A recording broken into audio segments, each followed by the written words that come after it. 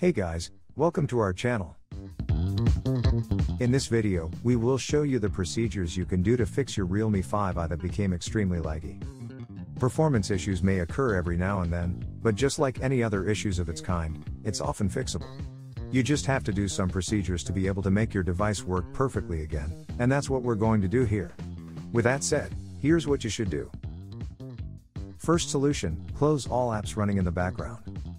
Perhaps the reason why your phone has become so sluggish is because there are already a lot of apps running in the background. So the first thing that you have to do is close them and see if the problem gets fixed. Here's how you do that.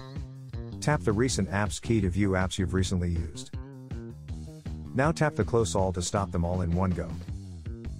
Once you've closed all those apps, move on to the next solution. Second solution, force restart your phone.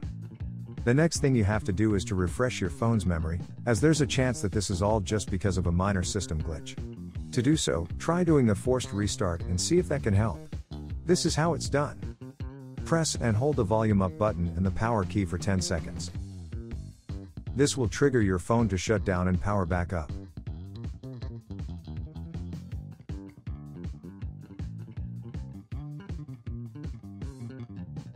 Once the logo shows on the screen, release the power key and wait until the boot process is finished.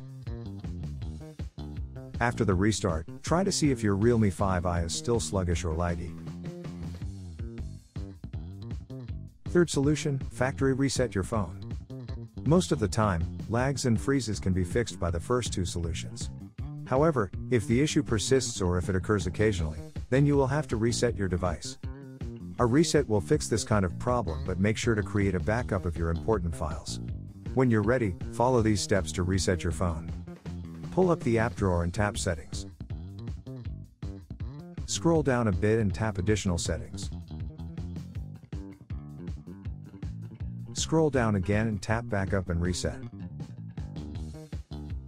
Tap Erase All Data, and then touch Erase All Data again. Enter your security code if prompted. Tap Erase Data at the bottom of the screen, and tap Erase Data again to confirm. Now wait until your phone finishes the reset. Once the reset is complete, set up your RealMe 5i as a new device. We hope that this guide can help you.